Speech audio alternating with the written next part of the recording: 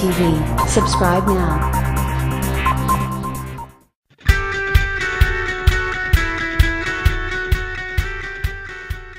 Appropriately prepared, the Ram lineup is appraised to tow up to almost 10,700 pounds. However, that is for a tradesman general taxi with the since quite a while ago overnight boarding house discretionary V8, in fact not the most well-known model.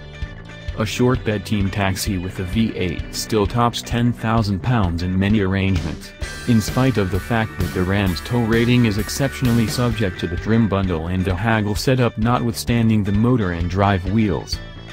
Far from the asphalt, the Ram conveys an agreeable ride and okayability.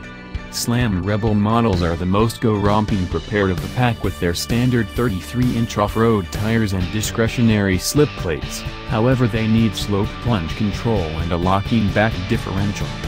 Smash offers two diverse exchange cases. The base framework isn't appropriate for use on dry asphalt, yet the program setup included on higher-spec models, other than the Rebel, can be left in set-it-and-overlook mode. Rams stand separated from their opponents for their motors, as well as for their suspensions. Certainly, there's a boxed stepping stool outline underneath, yet the Ram's strong back hub is held in by curls instead of the leaf springs normal to trucks. This gives a smooth, agreeable ride, with little of the backside bounce endemic to unladen trucks. An expensive discretionary air suspension is accessible on each model, however the effectiveness arranged, yet it conveys a considerably smoother ride around town in 5 distinctive tallness settings. Just at expressway speeds, when it digs into its most reduced level, would it be able to feel excessively firm.